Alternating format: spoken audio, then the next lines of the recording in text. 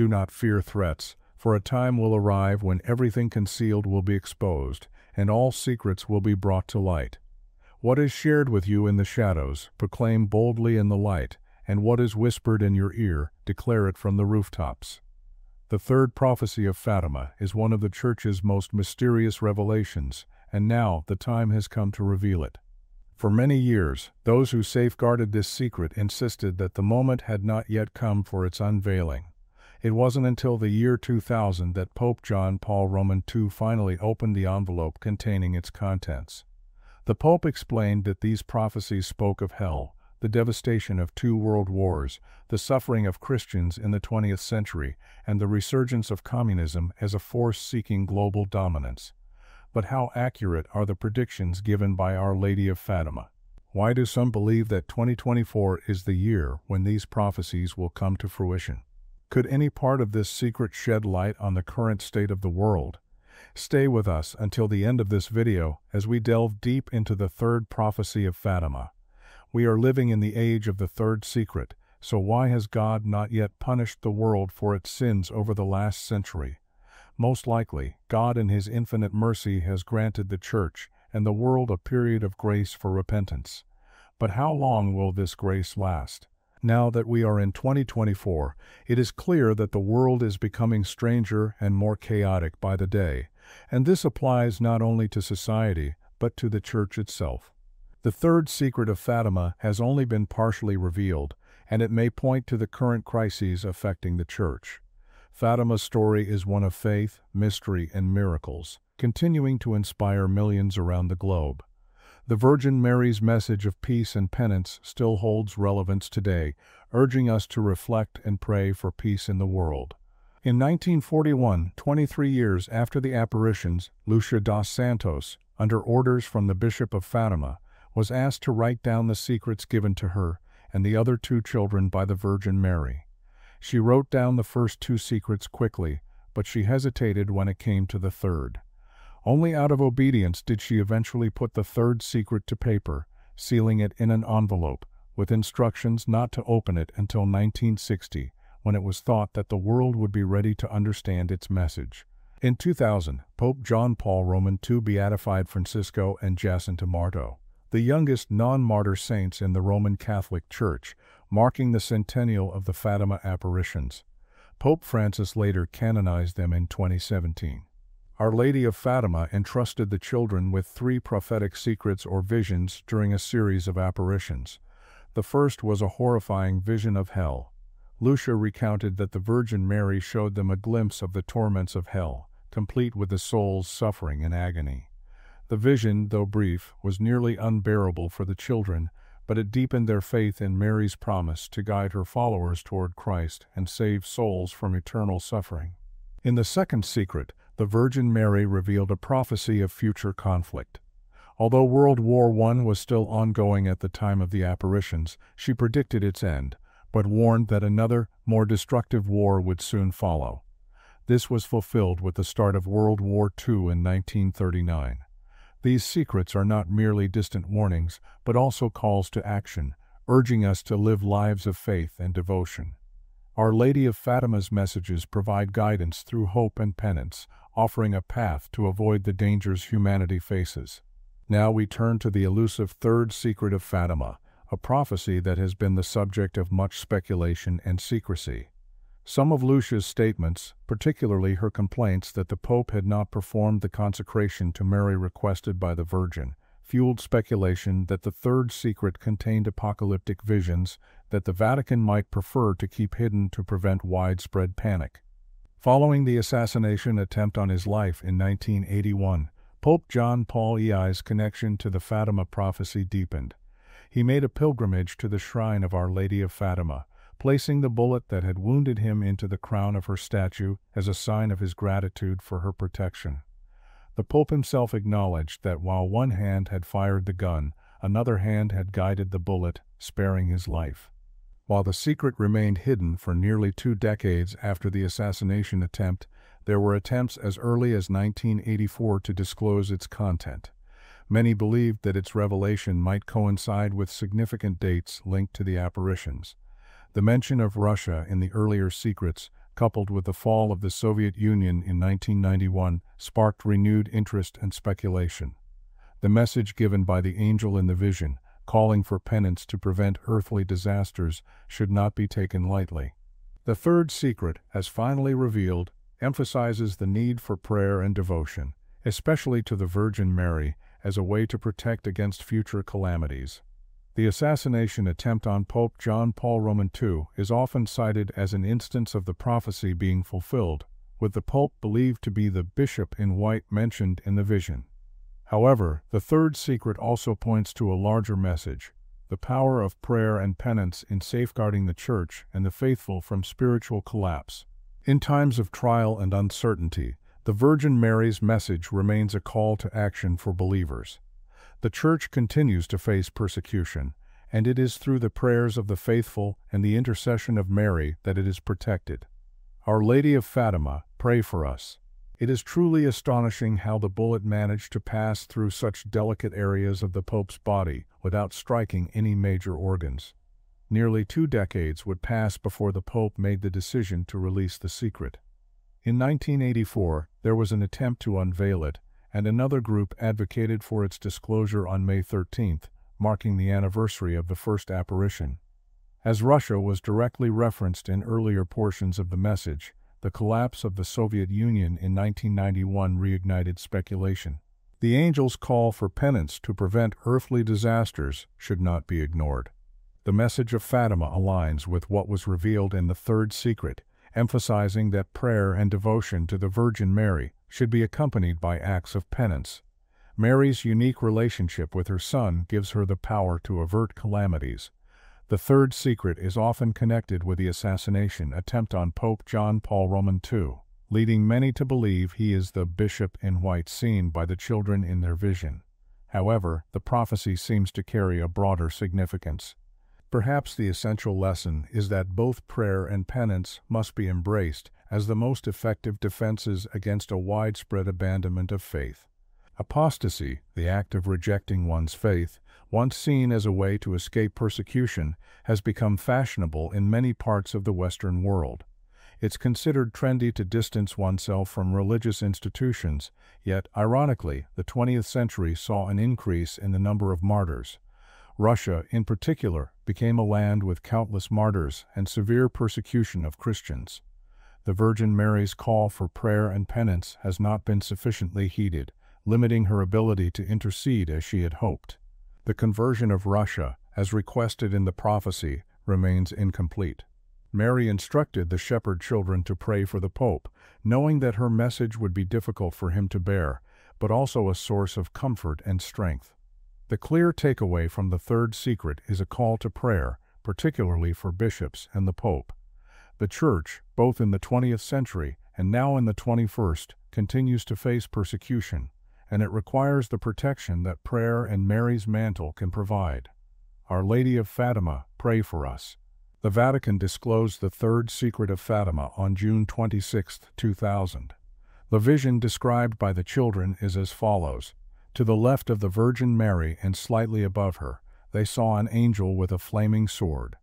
The sword emitted flames that seemed poised to engulf the world in fire, but these flames were extinguished by the brilliant light that the Virgin radiated from her right hand. The angel, pointing toward the earth with his right hand, cried out in a booming voice, "Penance, penance, penance." The children then saw a great light, an intense representation of God, and within this light, a bishop dressed in white, whom they believed to be the Pope. They witnessed other bishops, priests, and religious figures, as well as laypeople, climbing a steep mountain at the top of which stood a large cross made from roughly hewn wood, similar to the bark of a cork tree. Before reaching the summit, the Pope passed through a city in ruins, his steps faltering under the weight of pain and sorrow. Along the way, he prayed for the souls of the dead he encountered. Upon reaching the foot of the cross, the Pope knelt in prayer, but was killed by a group of soldiers who fired both bullets and arrows at him. One by one, the other religious figures and laypeople accompanying him were also killed. Beneath the arms of the cross stood 2 angels, each holding a crystal container in which they collected the blood of the martyrs. With this blood, they sprinkled the souls making their journey toward God. The Vatican's official interpretation of this vision is that it symbolized the 1981 assassination attempt on Pope John Paul II. However, as many of you know, Cardinal Ratzinger stated that Catholics are not obligated to accept this interpretation as definitive. While there seems to be no reason to doubt that what was revealed is indeed part of the third secret, other aspects of the prophecy leave room for further interpretation. The issues with the third secret become evident in various other aspects. This vision, experienced by the seers, depicted a bishop dressed in white interpreted as the Pope struggling up a mountain through a partially destroyed city, accompanied by many Catholics from all walks of life. At the summit there stood a rough wooden cross, and it was here that the Pope, along with his followers, was killed. When the vision was revealed in 2000, it was interpreted as symbolic of the suffering endured by the Church during the 20th century. There have been extreme reactions to the third secret, with some Fatima devotees going so far as to stage hunger strikes. One even hijacked a plane in an attempt to force the Vatican to fully disclose the secret. During Pope John Paul II's first visit to the Fatima shrine in 1982, on the first anniversary of the assassination attempt on his life, a Spanish priest armed with a knife tried to kill him, but was subdued by security. The Pope has always credited the Virgin of Fatima for sparing his life, and during his 1982 visit, a bullet that had been removed from his body was placed alongside jewels in a golden crown worn by a statue of the Virgin Mary. In 1991, on the 10th anniversary of the attack, Pope John Paul II returned to Fatima once more to express his gratitude for both his survival and the fall of communism, which many believers argue was also predicted by the Virgin Mary in 1917. During this visit, Cardinal Sodano announced that the Pope's pilgrimage was intended as a renewed gesture of thankfulness to Our Lady for her protection throughout his years as pontiff. This protection seemed closely tied to the so-called Third Secret of Fatima. Though Pope John Paul II referenced the prophecies during his speeches at Fatima, mentioning the tribulations they foretold, he did not directly speak about the third secret at that time. Instead, he reiterated his thanks to God for sparing his life on that fateful May 13, 1981. This event reinforced the Pope's belief that Our Lady of Fatima had intervened to save him from death, as the assassination attempt occurred on the 65th anniversary of the first Fatima apparition. The Pope believed that a guiding, motherly hand had altered the trajectory of the bullet, saving him from the brink of death. The Pope first learned of the third secret shortly after his election in 1978, according to the Vatican. However, he did not choose to announce it himself, as stated by his spokesperson Dr. Joaquin Navarro-Valls, due to the deeply personal nature of the secret's message. Vatican officials did not provide a clear explanation as to why the secret had not been revealed earlier, even after the assassination attempt in 1981. One significant gesture of the Pope's devotion to Fatima was his decision to advance the sainthood process for the two children, Francisco and Jacinta Marto, who witnessed the Virgin's apparitions. Both were put on the path to sainthood, becoming the first non-martyr children to be beatified by the Roman Catholic Church. For decades, the third secret of Fatima was regarded by many as one of the Church's great unsolved mysteries, especially since it had been shared privately with Lucia and withheld from the public for many years. This secrecy led to widespread speculation and numerous conspiracy theories about its content. What seemed clear, however, was that the message reinforced the grave warning that humanity faced a turbulent future, full of chaos and hardship, if it did not turn away from its sinful ways. I think we can all agree, regardless of our religious or political views, that the world is becoming stranger and more chaotic with each passing day, and yes, this turbulence has even affected the Church. During a 1980 visit to Fulda, Germany, Pope John Paul II was asked about the third secret of Fatima. His response was striking. If the message foretells oceans engulfing entire regions and millions of people perishing suddenly, he suggested that there would be little point in making the prophecy public. He went on to say that many seek to know the secret merely out of curiosity or for sensationalism, without considering the weight of responsibility that comes with that knowledge. He warned that satisfying such curiosity is dangerous, unless one is fully convinced that nothing can be done to avert the disaster predicted. Later, Cardinal Ratzinger, in an interview, indirectly confirmed that the third secret did indeed contain warnings of catastrophic events. His comment that revealing the secret would add nothing essential for Christians to know and could expose the Church to sensationalism and misuse of its content further implied that the third secret contained unsettling revelations. Both Pope John Paul Roman II and Cardinal Ratzinger seemed to sidestep direct answers. But why? If the third secret did not contain dire warnings, why not simply deny it? A straightforward no would have diffused the speculation and removed much of the mystery surrounding it. For decades, the core message of Fatima has been known to the world. The Blessed Mother warned that unless humanity repented of its sins, especially those of the flesh, and the breakdown of marriages, great suffering would befall the world. She also revealed that wars were punishments for these sins. So, when the Vatican declared in 2000 that it had fully revealed the third secret, many were left underwhelmed.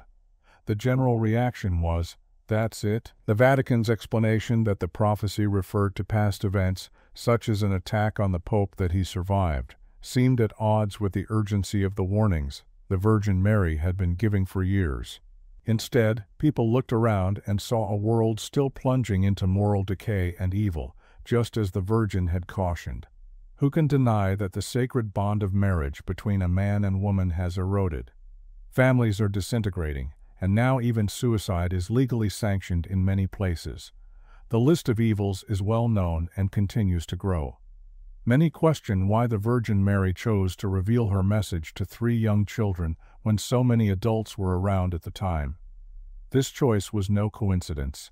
It serves as a powerful reminder that not every child will experience such a grace from Our Lady, but these particular children were destined to carry her message.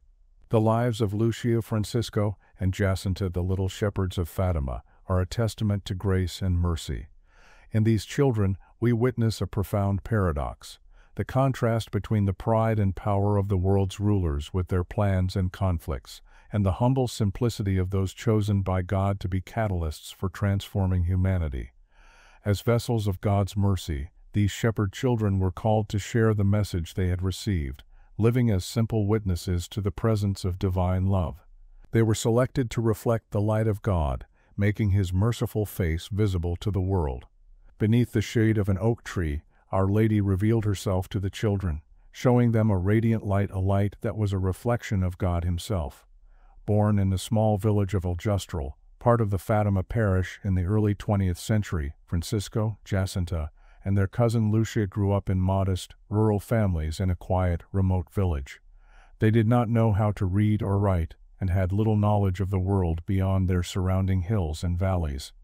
Their Christian education was simple, fitting the secluded environment in which they lived. Lucia's mother was the one who introduced her daughter and nephews to the catechism, and Lucia, being older, took it upon herself to teach her younger cousins the biblical stories and prayers she had learned from her mother. Despite their modest beginnings and simple religious instruction, their parents lived out their faith in a way that left a lasting impression on the children. They set an example of faithfulness, participating in Sunday Mass, praying as a family, showing honesty and respect for all, and practicing charity towards the poor. Lucia, in particular, was a thoughtful and observant child, constantly seeking to be enveloped in God's love.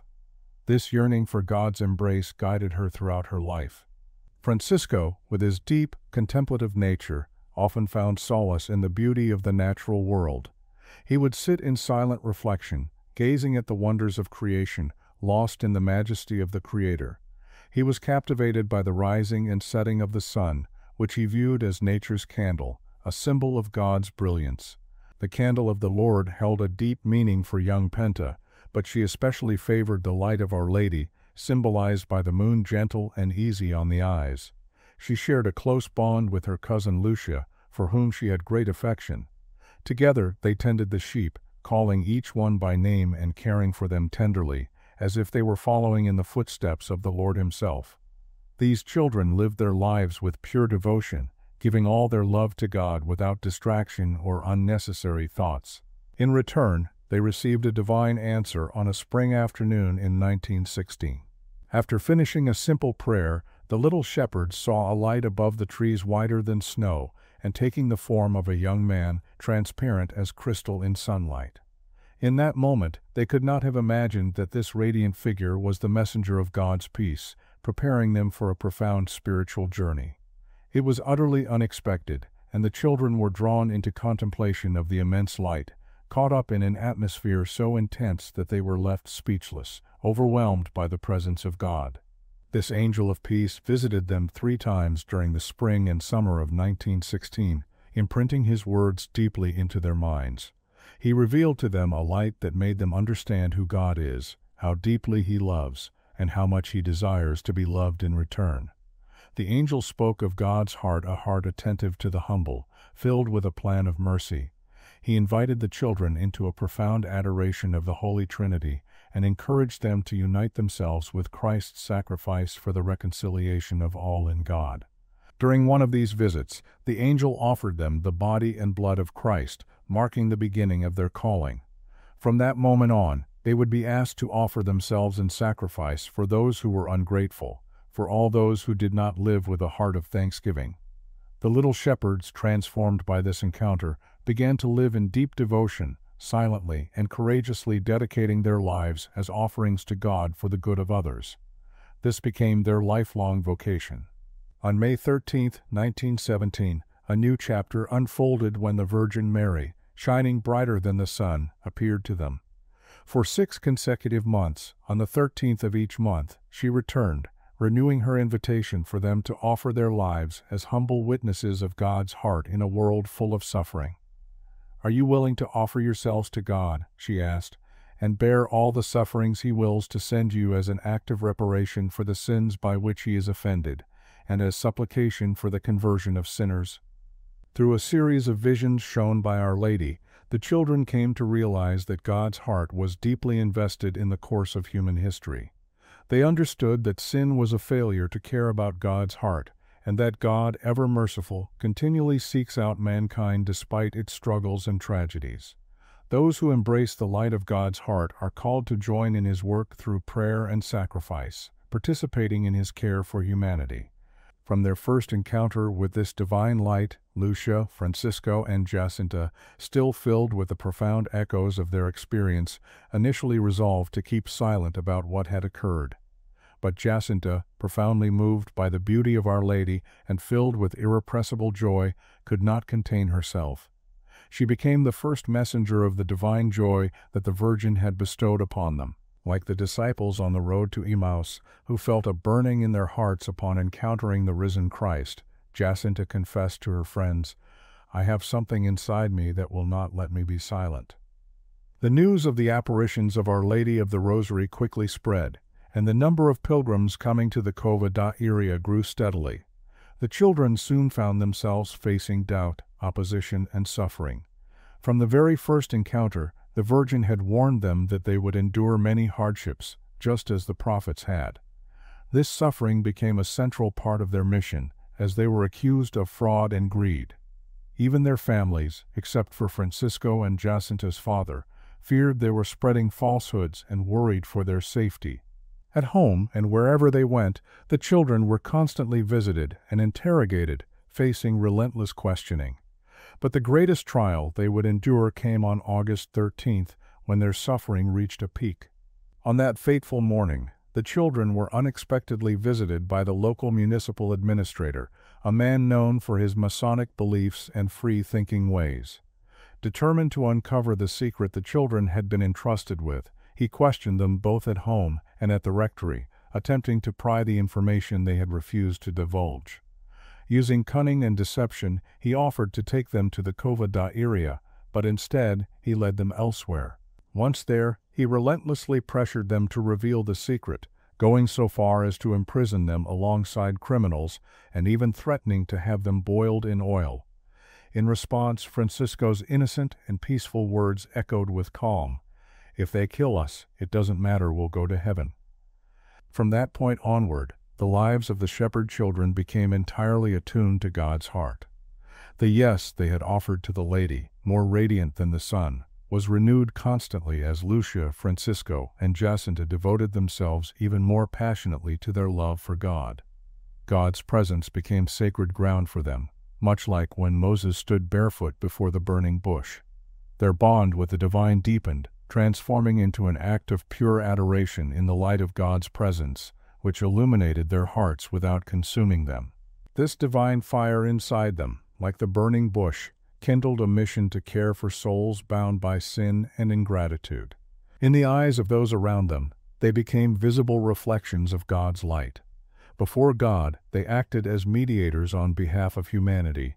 Their lives were a continual offering. Every action, no matter how small, was given for the love of God and the salvation of sinners.